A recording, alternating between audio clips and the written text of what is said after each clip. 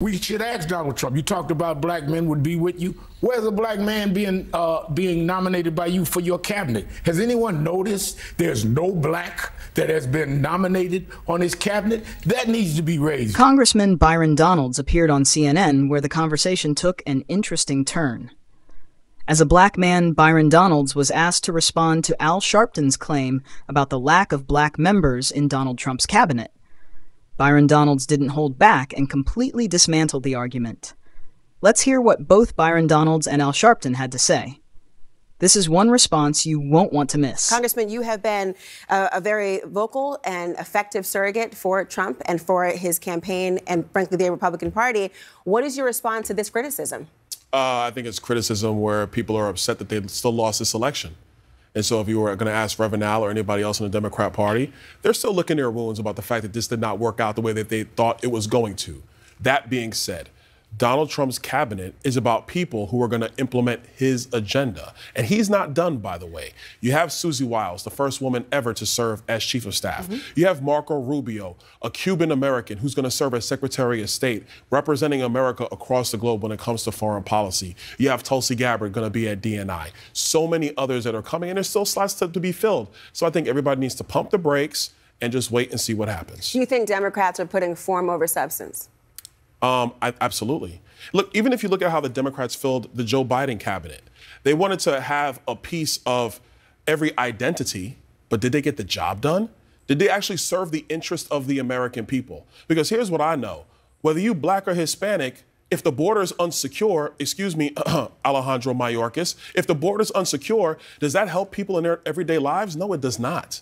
And so what Donald Trump's election is about is bringing competency and reality back to D.C. in the White House, making sure that the job gets done on behalf of the American people, regardless of their race, regardless of their religion, regardless of... Joy Reid's latest comments have caused quite a stir. A lot of people are questioning how she keeps getting away with making statements that not only create division, but could actually put people in harm's way. The things she says don't just spark debates. They have real consequences. In the clip you're about to see, you'll understand why so many are concerned about her rhetoric.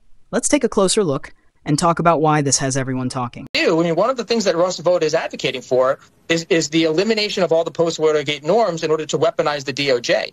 And he also is somebody that's advocating for deploying the military against U.S. citizens in order to quench dissent or protest. So when you have a guy like John McEntee and that database, part of the pre-vetting isn't just, they check off all the boxes in terms of like their professional skills. It's also that, they're sufficiently loyal that they will allow us to do all these things that otherwise would be illegal or not allowed to be done.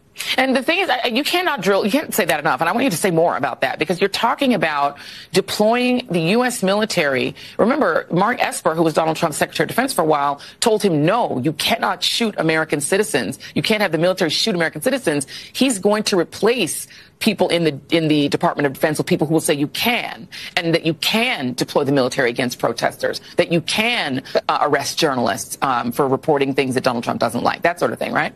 That is exactly right. A school teacher has lost her job after a TikTok she posted went viral.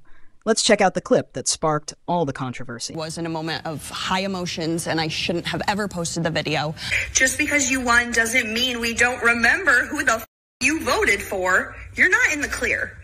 And just please don't test your gangster on me, because you will end on a stretcher, gone forever. And now you know that putting stuff on social media isn't the way to get Absolutely to elicit change. Right. Would you ever consider perhaps running for office or getting involved in something that would perhaps lead to change? Yes, I think that, that was my initial thought of how I could make a change and how I could share my views, and clearly that is not the right way to go about it. Annie Dunleavy, we wish you the very best of luck, and thanks for sitting down with us. Thank you for having me. I really appreciate it. Let me know in the comments what you think about everything that happened in today's video.